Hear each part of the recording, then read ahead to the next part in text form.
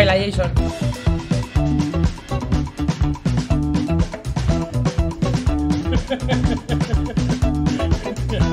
¿Sabes por qué bailamos, no? Porque podemos. Me gusta esa filosofía. Bueno, aparte de porque podemos, estamos bailando porque ya somos más de 2000 en la mutantada, en el Twitch. Sí, sí. También te digo que éramos, cuando hemos empezado el directo, éramos 2004 y ha bajado a 2003. O sea, hay gente que se ve que se nos sigue y cuando ve que estamos emitiendo dice, ah, no, gilipollas, todo gilipollas fuera. Y no os vayáis ahora 4 y no jodáis el directo. Me da igual, me da igual. Me da igual. Las gallinas que entran por las que salen. Para que no se os suba el pavo. Pues ya está, ya lo hemos hecho, ya podemos cerrar directo. Venga, hasta luego. Venga, chao. Yo de momento iVoox. A ver si empiezan a colocarle cosas.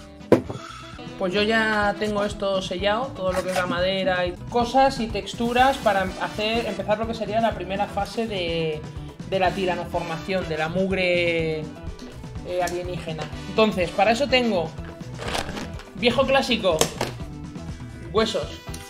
Mira, para hacer huevos y cosas así, como no he encontrado las bolitas de polistireno de un centímetro de diámetro, que era lo que iba a usar, lo que sí que tengo es un montón de semillas de estas de platanero macho que me mandó Marcus Lupus. Antes de empezar, lo que he hecho ha sido prepararme un poco de... Esto es papel higiénico que he triturado con la batidora, le he escurrido la mayor parte del agua, lo he dejado todavía húmedo para que me aguante un rato y para que así cuando le añada la cola blanca también sea más fácil de que empape y de que lo coja todo. Lo suyo es quitarle todo el agua que se pueda, porque cuanto menos agua tenga, más rápido secará después. Estoy viendo que me parece que no sé si algún pelo mío del perro también lleva, pero bueno, más mugre alienígena. Así que voy a empezar por ver qué huesos le voy a añadir. Pregunta interesante, cuando colocas piezas naturales, ¿qué tratamiento debes hacerle para que duren? Pues lo ideal sería resinarlas. Bueno, lo primero, los huesos están cocidos mogollón. O sea, los cueces, luego le cambias el agua, los vuelves a cocer y los cueces varias veces hasta que desprendan cualquier tipo de resto orgánico y se quede solo el hueso. Hay gente que dice de meterlos en agua oxigenada o cosas así, pero el problema es que eso descalcifica el hueso y lo estropea. Entonces yo prefiero cocerlos y luego lo ideal sería resinarlo. Pero yo en este caso, en lugar de resinarlo, lo que voy a hacer es darle una mezcla de cola blanca con barniz para que haga de sellante. Luego lo que son, por ejemplo, las semillas y ese tipo de cosas, como no deja de ser madera, lo mismo, lo puedes barnizar con un barniz de madera o simplemente sellarlo con cola blanca y ya funciona. Porque normalmente todo esto, las semillas, las piñas y tal, son elementos ya secos. ¿A qué porcentaje de barniz y cola? 50-50. Yo seguramente haga un poco menos de barniz porque así ahorro barniz. Siempre que sea un barniz acrílico, que se mezclará bien con la cola. Un barniz sintético no se mezclará bien con la cola. Supongo que un barniz sintético también funcionaría igual, porque a ver, los barnices sintéticos están pensados para que los absorba la madera. Supongo que sobre el hueso funcionaría. Para poder diluirlo y que no se quede tan pastoso, hay que darle con disolvente. Entonces sí que seguramente me atacaría el plástico. Aparte que olería demonios y eso prefiero ahorrármelo. La movida es que tampoco quiero hacer nada que le añada mucho volumen, porque luego hay que dejarle espacio para que puedan entrar las miniaturas. Entonces tengo que mirar bien dónde puedo encajarlo y que quede guay, pero no me coma mucho espacio. Y además aquí la clave también es ir planteándote qué capas va a llevar después encima, porque aunque lo estoy poniendo sin un plan concreto, sí que a la hora de ponerlo pues estoy teniendo en cuenta, vale, esto si lo voy poniendo aquí, luego le puedo poner encima una capita de algodón y hacerle como piel por encima, como si fuese un costillar.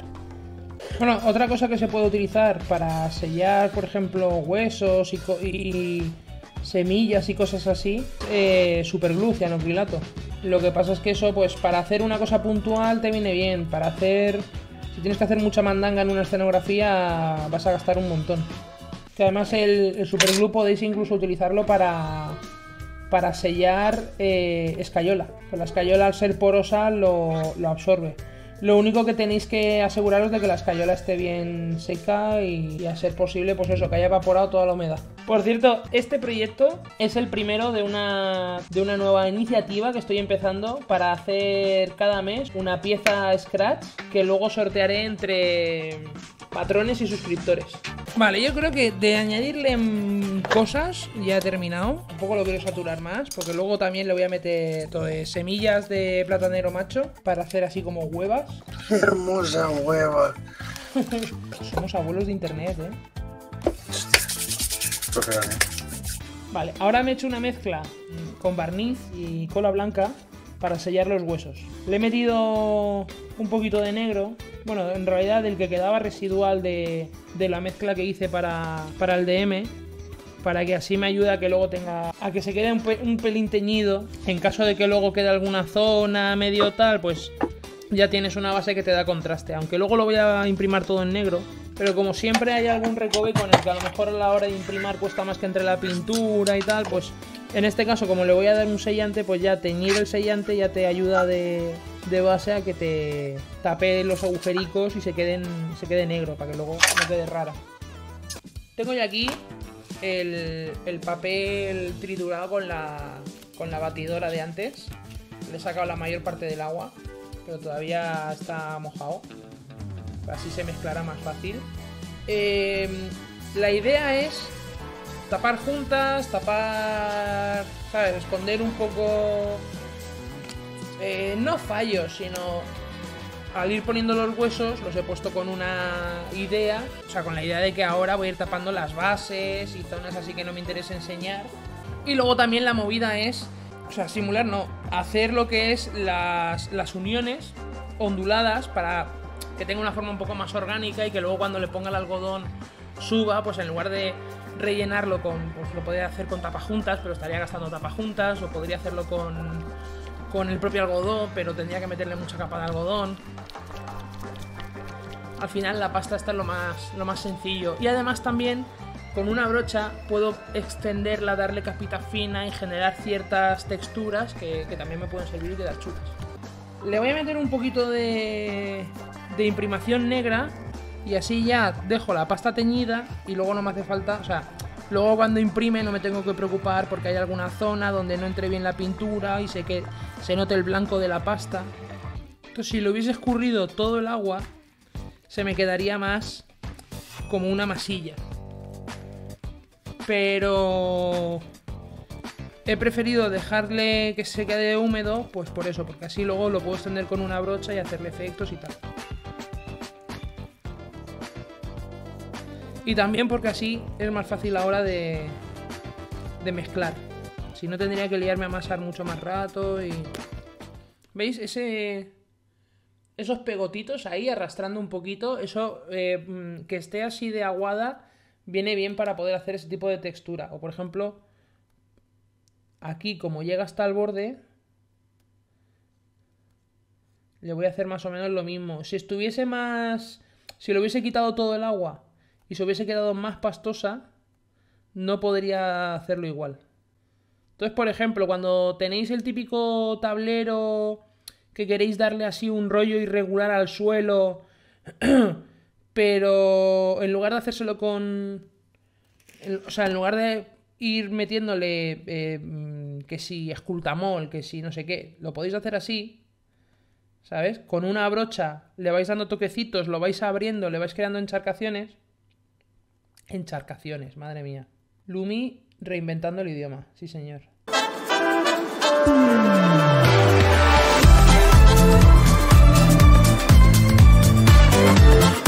Esto ha sido toda idea de Jason, ¿eh? Que ha querido poner disco. Que siempre ponemos lo mismo, que si el funk, el metal, el punk, no sé qué, o de disco ahí, ¿no?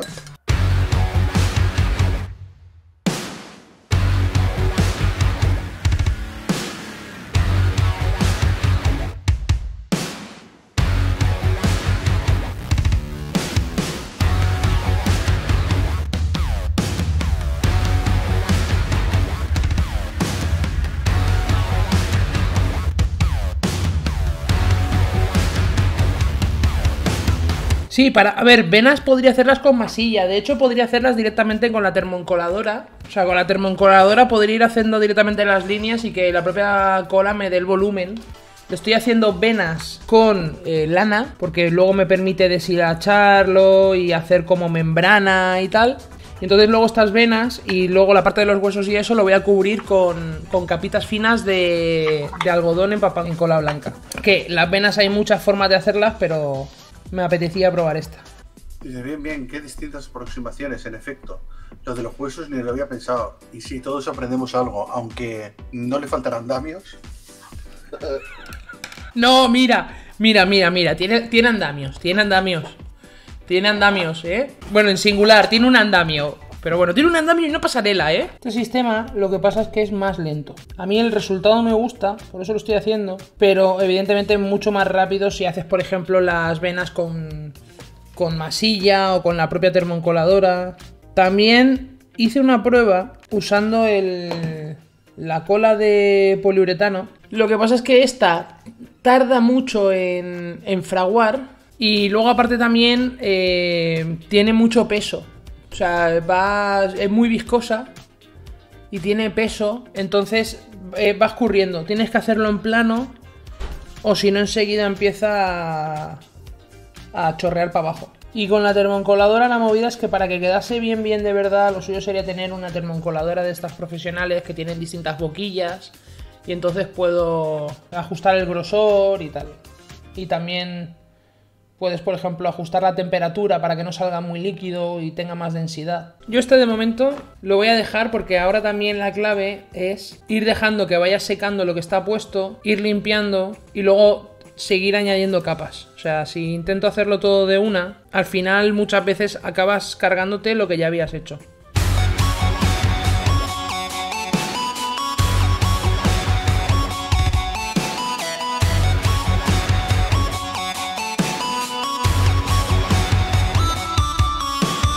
Alexby quería hacer unos diagramas para sus figuras Hot Toys y le envié a vuestro YouTube. Lo vio en directo a vuestro canal. ¿Qué dices? ¿Qué dices? ¡Ostras, de William! Muchas gracias. Pues eso tengo que verlo. Scratch Attack. ¿Qué pasa, Estamos aquí con nuestro pequeño museo. Así, vídeo random. ¡Ñas! Esto sería... Esto de más. Sí, parece semen. Yo también lo he pensado. ¿Ves? Y ese es el nivel... Win-win. Winning. Y ahora vamos a pasar a en serio. No tendría paciencia para hacer esto. Yo solo quiero ver lo bonito ya hecho, ¿sabes? Pues encarga, Alexby, encarga. Y ya está. Eso ha sido Scratch Attack en el canal de Alexby. Ha abierto un tutorial random y es lo que se ha encontrado. O sea, hemos salido en el directo de uno de los grandes. Yo siempre os presento con Fallow Planet o Nemesis. Sí, señor, bien hecho ahí. Greatest hits. Sí, luego las pelusitas, o sea, las pelusitas que me van sobrando, luego las aprovecho para ir añadiendo texturas adicionales. Todas estas de aquí, que se me han quedado muy lillo fino, una vez haya secado, puedo coger un poco de esto, empaparlo, ponérselo encima y empezar a abrir y hacer que tenga más textura. La lana para estas cosas me la apunto, porque también sirve para plantas y demás. Sí. Esto mismo, por ejemplo, para hacer raíces, lianas, cosas así, va de lujo.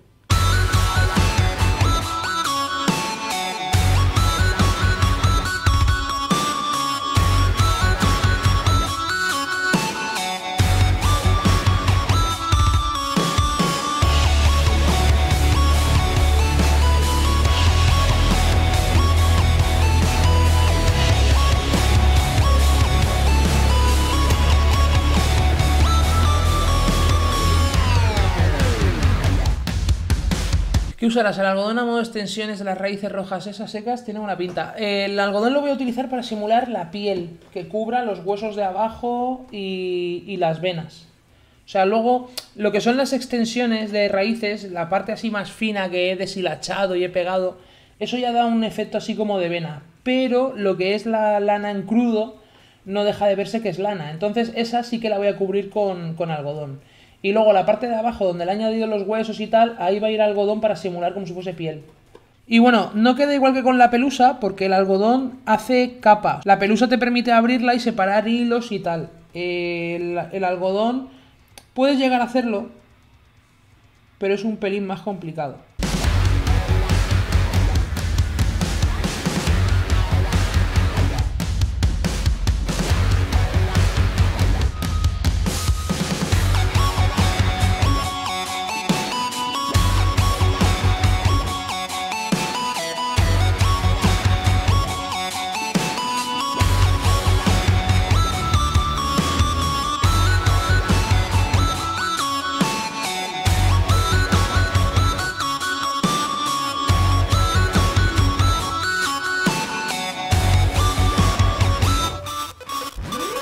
como se va tanto, se pega, es difícil de trabajar y sobre todo de hacerlo de una. Lo suyo es ir una capa, dejar que seque, hacer otra. A ver, empapado y puesto en plan pasta no adelantarías o se queda muy mazacote. Es que el problema es que si lo empapo se va a tender a pelmazar y luego es un lío. Me gusta más ir aplicándolo con la brocha, ir empapándolo al mismo tiempo que voy colocando, dejar que se quede la hebra fina. Si puedo a lo mejor estirar hacia un lado, hacia otro. Al tener tanto recoveco y tanto tal, si fuese para una cosa más lisa, sí que podría hacerlo así sin problema. Eso, por ejemplo, de empaparlo todo de golpe, funciona si hago capas más gordas de algodón. Lo que pasa es que si hago capas más gordas de algodón, luego me va a ser más difícil aplicarlo y me va a comer mucho más detalle. ¿Ves? Aquí, por ejemplo, esta zona de aquí la voy a dejar a que vaya secando, igual que esta de aquí no la voy a hacer porque como esto todavía está secando, si no me voy a llevar parte de lo que he hecho ahí. Yo estoy aprovechando los hilillos del roto para que me generen textura. Si lo empapo de golpe, esos hilillos se apelmazan. Entonces luego ya, sí, a base de darle con el pincel los puedes ir sacando, pero cuesta más. De esta forma ya lo voy haciendo como más, ¿sabes? Como más dirigido. Ya los voy llevando, conforme voy dándole la pincelada, los voy llevando a donde quiero.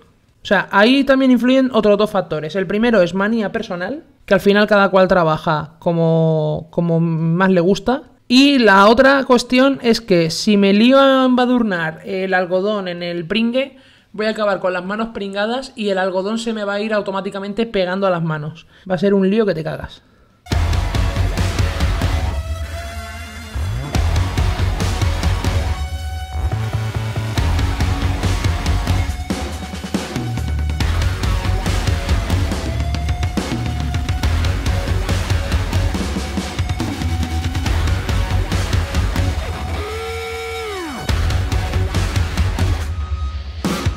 Pues mira, esta escenografía es para una nueva iniciativa que empezamos este mes, que va a ser hacer una pieza de escenografía de basureo, recuperando nuestros orígenes al mes. Ya nos conocéis, habrá algún mes que pinchemos, pase X cosa o tengamos un evento, cualquier movida así y se nos vaya todo el plan a la porra. Pero la idea es esa, que cada mes vamos a hacer una... Bueno, por lo menos yo, luego ya Jason, pues a ver qué es lo que hace él también. Hacer una pieza de basureo que a final de mes sortearemos entre los patrones y los suscriptores de Twitch. Esta de momento me la he sacado de la manga porque organizando cosas de la mudanza de Juanmi ha aparecido esto. O sea, esto originalmente es una M4 de juguete que utilizó para disfrazarse de Terminator hace 11 años. ¿Recuerdas el disfraz y el maquillaje que le hiciste? Ahí está. Ahí está el maquillaje. Míralo, qué ternesco. Tete, este es el mismo año que yo me disfracé del Tengu. ¿Qué hay más friki que hacerte el disfraz de un personaje que has diseñado tú? Madre mía, mira, cuando hacía props.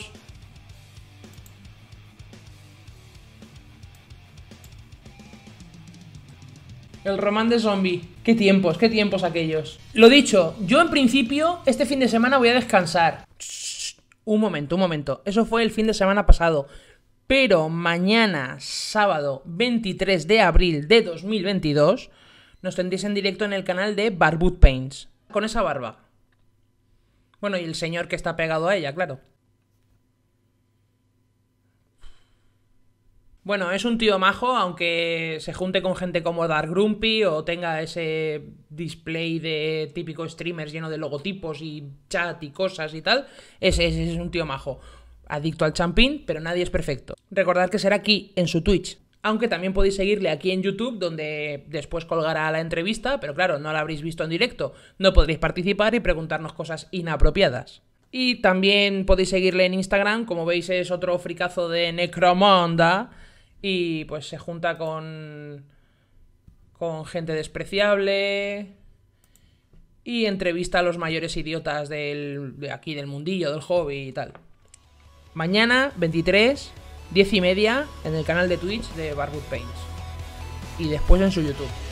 Que paséis un fin de semana cojonudo. Muchísimas gracias por la raid, por los follows, por los... Porque moláis mazo. Moláis mazo, ¿eh? O sea, aquí el señor mayor. Tef.